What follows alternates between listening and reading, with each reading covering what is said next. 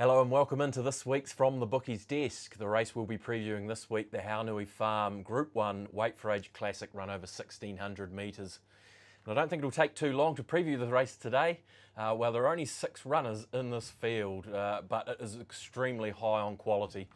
No surprises who we've made favourite. The resuming Cox Plate winner in Ocean Park has won both his races fresh. He'll be very hard to beat. He's $2 upon opening. We've already had a $3,500 bet on Ocean Park.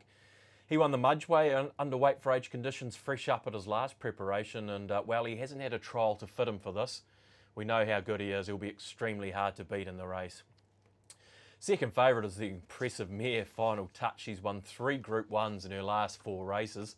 One of those being over 1600 metres, which she tackles on Saturday in the Captain Cook Stakes. So she's absolutely flying. Punters wanted to get off her at Te Rapa last time in the Waikato Sprint, tending to opt for Xanadu, but she did it very, very easily in that race as well.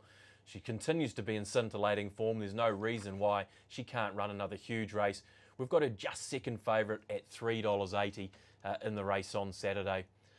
She hasn't been third favourite for a while, and Veyron is our third favourite, and that doesn't happen too often to a horse of his calibre. He's coming off a last start Group 1 win in the Zabeel Classic in over 2,000 metres on Boxing Day at Ellerslie, so has been freshened up for this assignment.